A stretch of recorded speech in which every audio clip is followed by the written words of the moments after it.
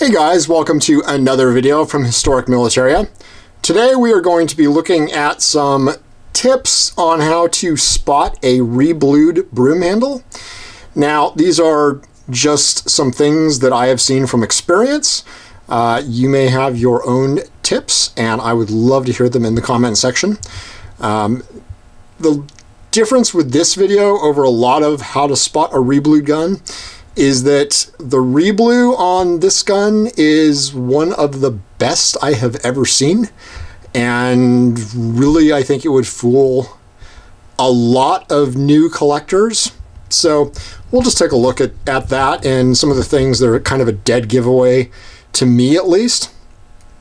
So your bottom gun is a standard pre-war commercial. This one is actually in 9mm export caliber, and we've done another video on the 9mm export caliber. This one is in the 70,000 serial number range. Kind of an interesting gun, pretty rare caliber. It is actually covered with some protective grease, so it is a pretty shiny gun. But again, that grease would wipe right off.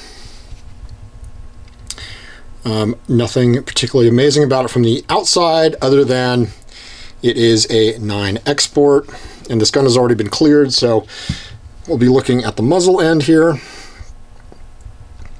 and that is your big bore of a 9 export versus your 7.63 Mauser.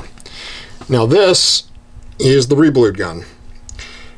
I mean, as you can see, those markings on the side stayed nice and sharp.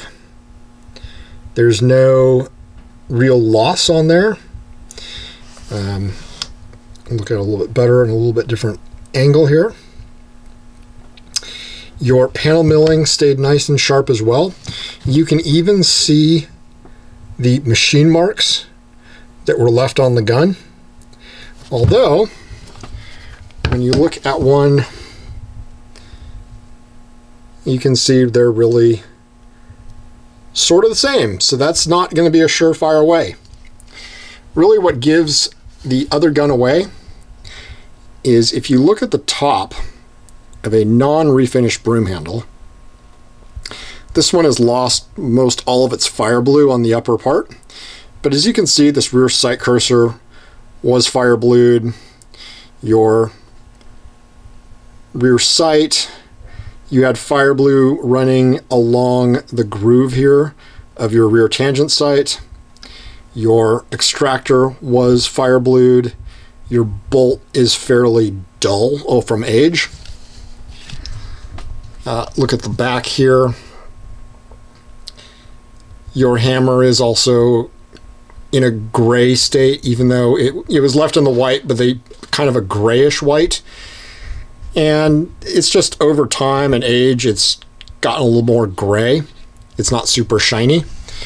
Your hammer as well is not super shiny. It just sort of matches the overall look of the gun. And you can see those markings obviously are nice and sharp. This gun's never been reblued.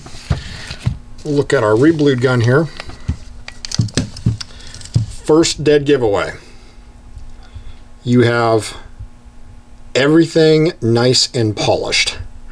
That rear sight cursor is still a little bit dark, but really not much. You have absolutely no fire blue left anywhere on your rear tangent sight. It is completely shiny and looks like it's chromed practically. Your bolt is the same way. That's just overly shiny. Your extractor has definitely been buffed and redone. Flip this gun over. Looking at the back, especially the hammer, you can see how the hammer has been polished, and it's far shinier than a hammer on even a newer gun would be. I have seen unfired broom handles that don't have a hammer as shiny as this guy. So this has definitely been at least polished. And the finish on this gun, you can just see some rounding on your panel milling, on your borders there, versus this one. It's just a little bit sharper and just a little bit crisper, if you will. Another thing, taking a look at the crown U proof that pretty much all broom handles are going to have right here. We can actually see it in decent light. See, that's pretty prominent right there. And also your serial number on the barrel flat is going to be nice and prominent as well, although kind of poorly stamped. This guy, the crown U,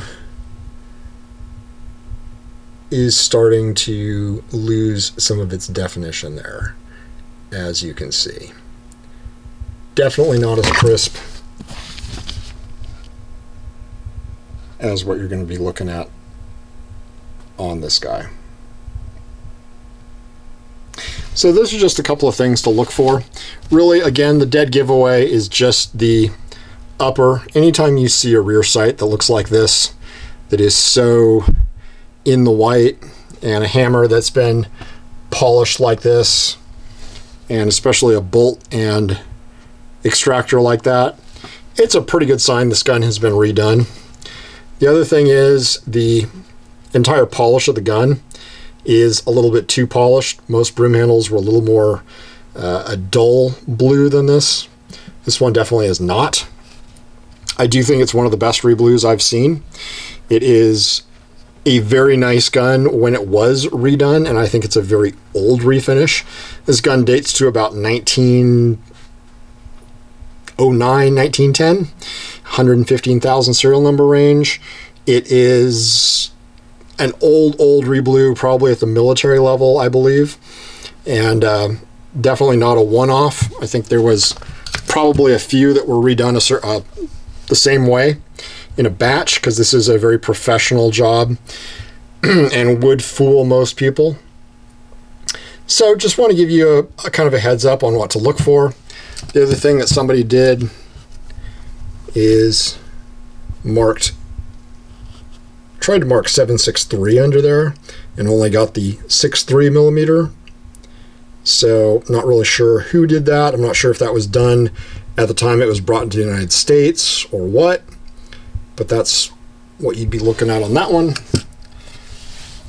So just something to consider. There are a lot of reblued broom handles out there, a lot of very nice jobs.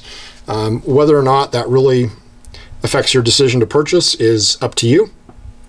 But even a really nice looking gun can have had something done to it, whereas something like this guy is all original, not nearly as good looking, but this is an original gun. So just something to think about if you are contemplating a purchase. If you have questions, drop them in the comments. And if you enjoy what you're seeing, and certainly more broom handles, more militaria, and everything in between, we'll be doing more videos for you. Thanks for watching.